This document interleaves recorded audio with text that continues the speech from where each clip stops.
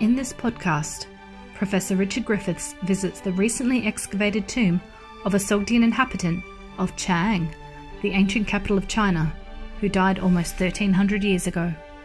The Sogdians were a peoples with their own language, music, and religion, who provided many of the traders along the trade routes of the Silk Road in this period, but which have subsequently disappeared, assimilated into mainstream Islamic or Chinese cultures. The tomb provides a fascinating insight into this unique culture. Hi there.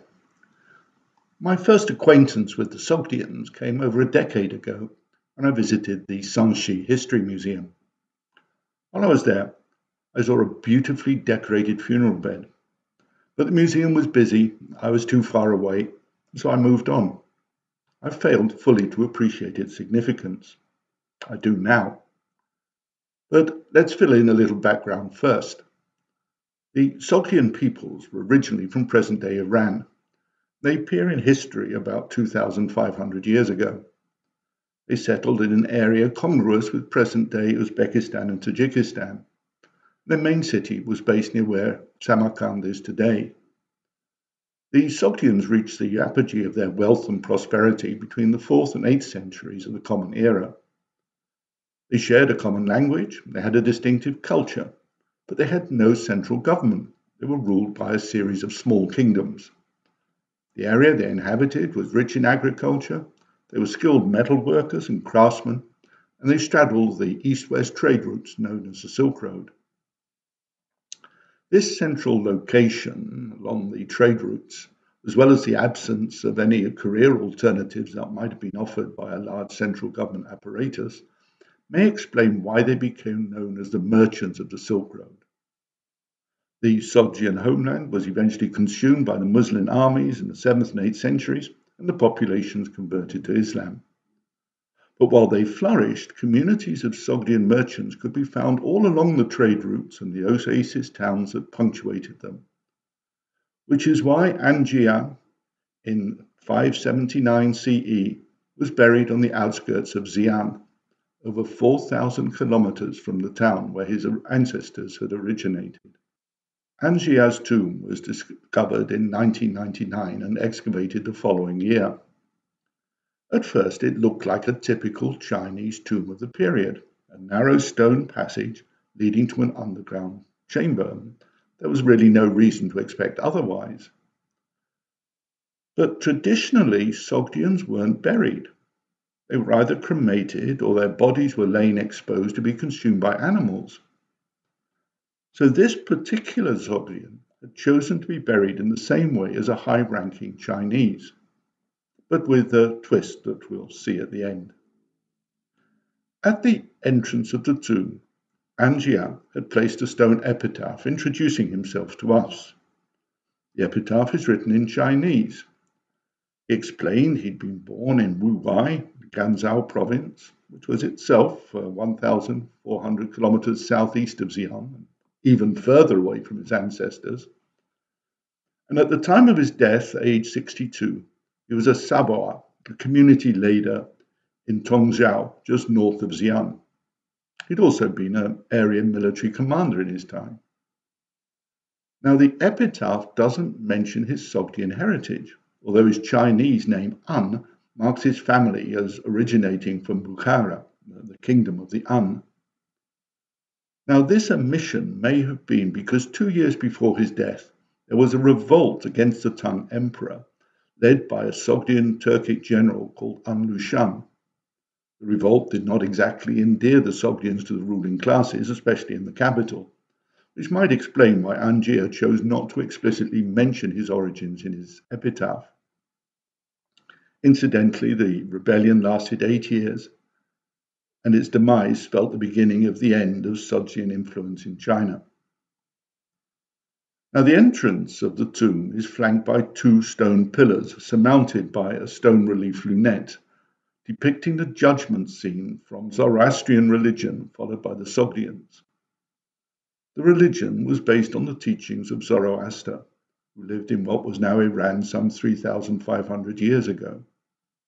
And he professed that there was only one God, that there was a struggle between good and evil, and that there was an afterlife. The lunette at the entrance shows the passage of Anjian to the afterlife. But okay, it's a bit difficult to see, so let's have another look at it in outline form. Angia sits at the bottom right of the lunette and his wife at the bottom left. The half rooster, half men on either side is a representation of the god Shrosh, who helps souls across the bridge to the next life. They're also the priests. They're wearing face masks to protect the purity of the fire from their breath. The rather fluid minstrels floating above them are apsara, spirit creatures derived from Buddhism. 3 camels in the center carry a fire altar, and fire and water were 2 very important elements in Zoroastrian rituals. The shape of the lintel itself suggests the bridge over which Angia must travel to reach eternal life. The bridge gradually narrows until at the end it's almost impossible to cross, and only those who have lived the pure and truthful life will pass. Those that fail will fall and be consumed by demons. I don't know what from this display the archaeologists were expecting inside the tomb, but I doubt whether they expected to find a traditional Chinese funeral bed. But that's exactly what they did find. A stone bed made up of 3 carved and painted panels, 1 at the back and 1 on each side. Although the bed may have been typical of Chinese style of the period, the artwork was anything but. In total, there were a total of 12 painted panels, all but 1 showing 2 scenes. I've included them all here so you can return and look at them at your leisure. But I want to take a little time to highlight 1 or 2 in particular.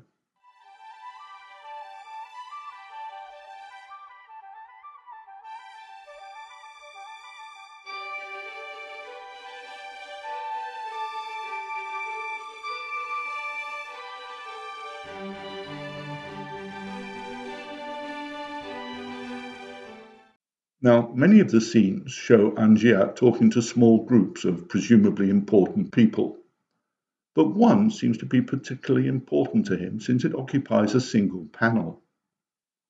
It shows Angia in conversation with a Turkish dignitary or merchant. They're seated in a pavilion, and in the foreground there's a bridge crossing a stream. Interestingly, painted a little smaller and to one side are 2 Chinese officials in typical Tang dress standing in attendance. Drawn smaller perhaps, a small revenge for all the slights that he might have experienced in life. 2 scenes depict hunting, but I doubt whether there would have been lions and tigers around for him to hunt. But hunting was a high-status pastime, and the poses adopted in the 2 scenes are typical depictions that appear elsewhere in Sogdian paintings and metalware. So he might just have been showing off. Now, there's 1 scene that gets very little provenance, but I like to think was special to him. It clearly depicts him and his wife riding on a cart pulled by 2 oxen. And it reminds me of a moment when I was driving along a country road in Thailand when we passed exactly the scene like that predicted. A couple were coming from their wedding. So perhaps this scene depicts his wedding day, which might explain why the most repetitious scene depicts 3 different moments from the same dance. Now, the Sogdians were known for their frantic, swirling, twirling dances and for the drink accompanying them. The drunken Sogdian was a typical stereotype, but perhaps this was the joyous celebrations following the wedding. Well, let's leave the dance for now and return for a moment to the tomb itself and the last twist that I promised you in the story. Here we have a Sogdian official working within the form of a Chinese tomb, but with the imagery derived from Sogdian culture.